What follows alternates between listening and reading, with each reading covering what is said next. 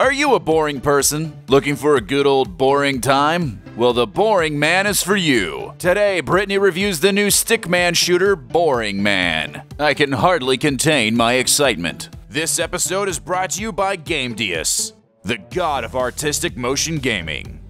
Let me tell you, we played this game, and wow, it was not boring! But it is called Boring Man. Why? Who knows? Maybe it's because it has the graphics of a 4-year-old with the mind of an adult. Or maybe it's because it's described as tactical stickman combat. Boring Man features a wide selection of game modes and an even more vast collection of mutators that turns your vanilla game into a chaotic madhouse. The first mode we tried was literally impossible for me. I suck at anything parkour, and then when you add deadly spikes, it's just a disaster for me. Another round we played was deathmatch, and that was definitely where the fun was. Me, Lauren, and Mike got to shoot each other. Mike prevailed. I kinda did sometimes. But that round was really fun because there's a lot of different unique and interesting weapons that you can unlock by getting enough kills. Tomahawks, sawed-off shotguns, and healing grenades, just to name a few. Michael even got this really sweet gun that shoots bombs at you.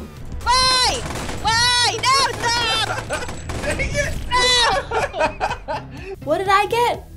A suicide vest. This game is literally one of the most basic games starting out, but it was a ton of fun and actually requires just a little bit of skill. It has power-ups, booby traps, and interesting levels to maneuver through. Not to mention some funny graphics sprinkled here and there.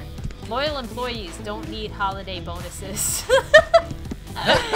These signs are so funny. It's beyond easy enough to just pick up and start playing right away.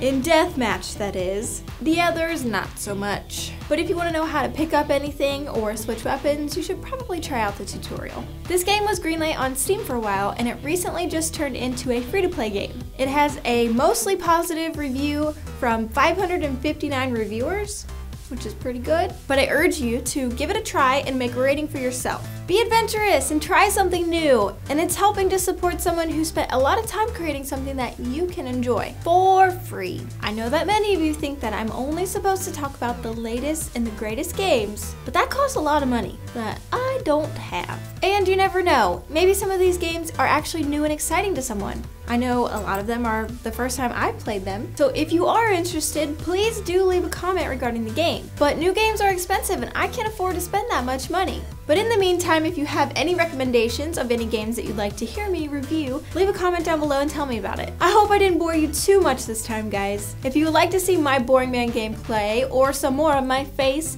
you can check out my link in the description below. It is BRITTS Games. Come say hi.